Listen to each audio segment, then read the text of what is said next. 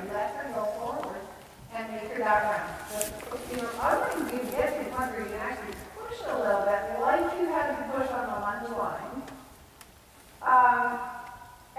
But you're going to direct it in the right way, like you did on the lunge line. Very nice, eh? That's beautiful. And what she's like, you get her so that she accepts your leg without running away from it. And that doesn't mean you kick her, it just means keep your leg on so that she learns.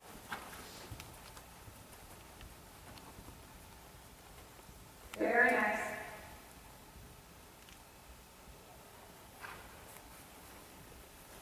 That's beautiful. Like this is for 9, Shari.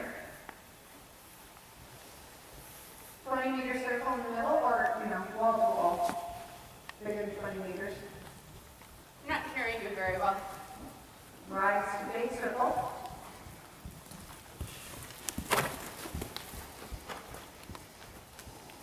Very good. Cross, beautiful.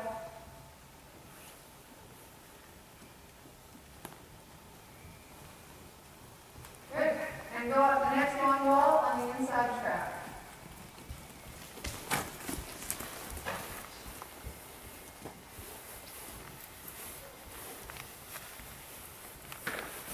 So come off the wall a little more, on the next wall, off the wall, a couple more feet. So, and just be careful with that whip, don't crack her so hard. Good, good, really good. Change your rein diagonal.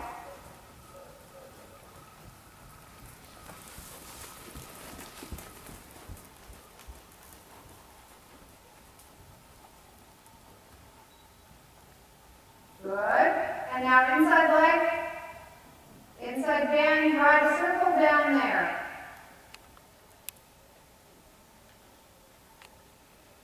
Very nice.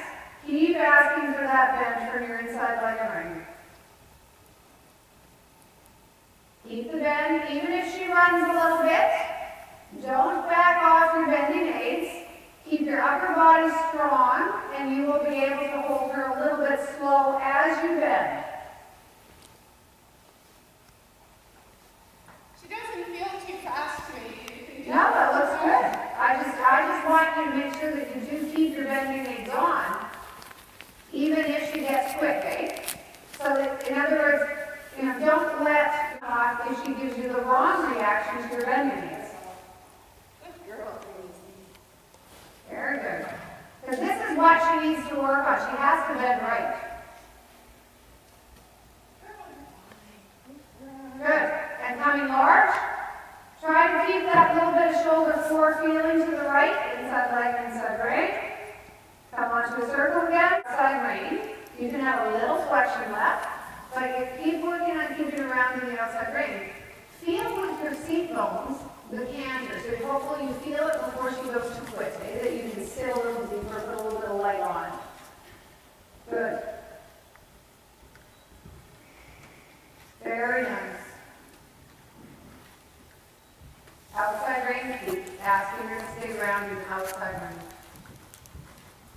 Good. The large feel when if she gets a little too low, Shari, you have to, at that point, it doesn't mean it's wrong, but probably you have to sit a little deeper and push your leg on and help her hind leg meet up with her nose a little more. When they get too low in front of the canter, they lose their hind leg out behind.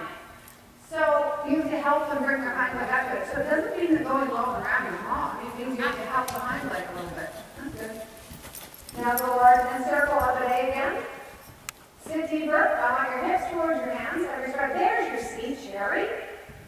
Good. No leaning forward. No tightening your hip. Good. Right circle. Outside rein. Very good. No leaning forward. Stay back. You look great. Good. And try. Good. Let her go.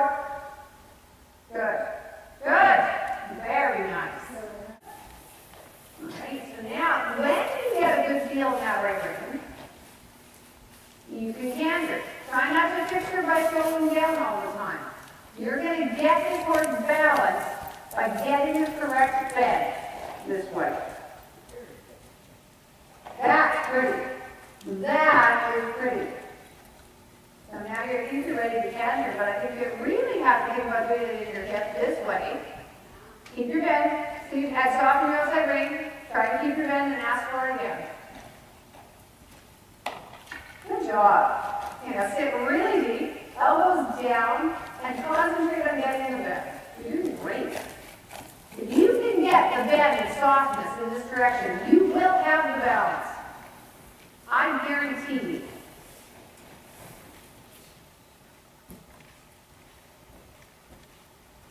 Good job, Shari. Super. Stay sitting heavy.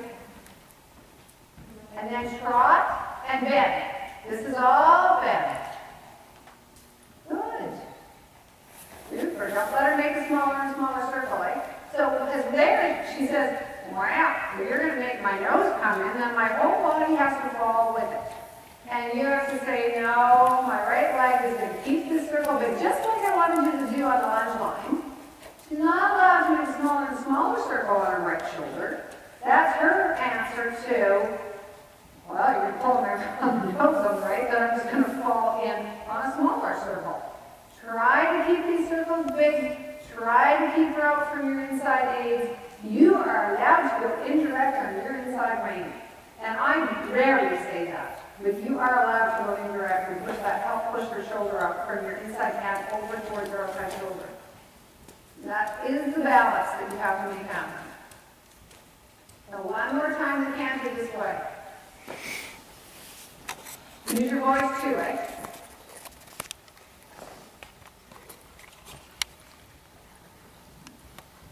Alright, and now bend it again.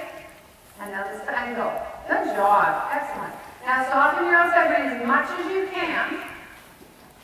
Sitting back, and it's just your inside aids. Very simple, but they have to be strong. Lean it up, sit back, soften your outside ring as much as you dare. Good, good. And now trotting, and it's all bending again. Don't be greedy. If it gets good, trot. Good. Come large. Very nicely done, Shari. Try to pattern your outside ring this way.